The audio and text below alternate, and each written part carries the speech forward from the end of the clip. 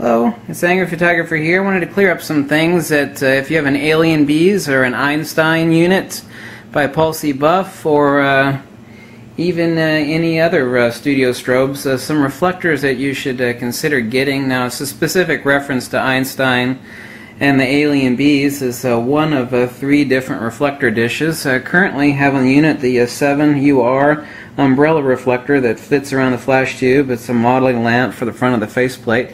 And right through here we'll insert our umbrella, and what this does over simply sticking an umbrella, which you can use with the unit as is without this dish reflector, this umbrella reflector, is that you're able to decrease your power, therefore you have faster recycle time, and also really important if you have a tight proximal strobe to your subject, that you've eliminated the spillover light actually leaving over here. If you've got an umbrella, no matter how close you've got it adjusted to your studio strobe, a spillover can cause some serious issues in the visual composition of your photograph. So actually having one of these 7UR umbrella reflectors by Paul C. Buff, I think they're like $20, is necessary.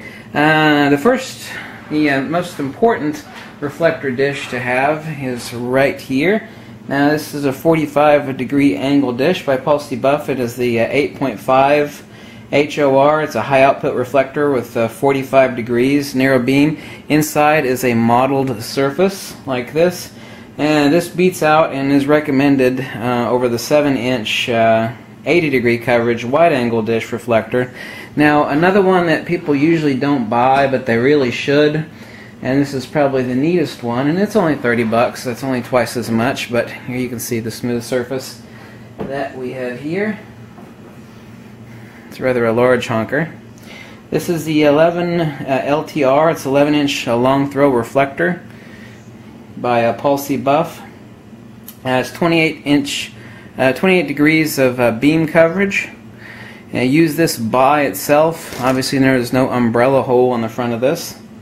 This is for your Alien Bees, your Einstein. This is super awesome for doing long throw shots, like if it's raining outdoors and you want to actually capture, put your Einstein, your Alien Bees underneath a roof or something, and take some shots outdoors. You can actually freeze the rain droplets. Do some long throw sports photography where you don't have the compositional capacity to get your strobe in really close in on the shot. So you're taking a 35mm shot or a 24mm shot, and even at max power you need some fill flash, even at 640 watt seconds, and you can't crank it out. You can't crank it out tight enough. Obviously you cannot do it with this. Then you should have the 11-inch long throw tight confinement dish by Paul C. Buff for your Alien Bees or your Einstein. These would be the 3 reflectors I would consider as mandatory must-haves. Definitely, like I said, going over again the umbrella reflector. You're able to reduce the power output. Don't have any issues with light spillover.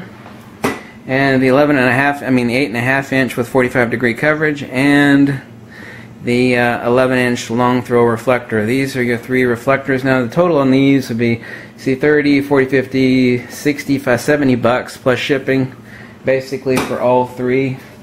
And obviously if you got a pair of studio strobes, then recommend getting a pair of 8.5 inch for your studio.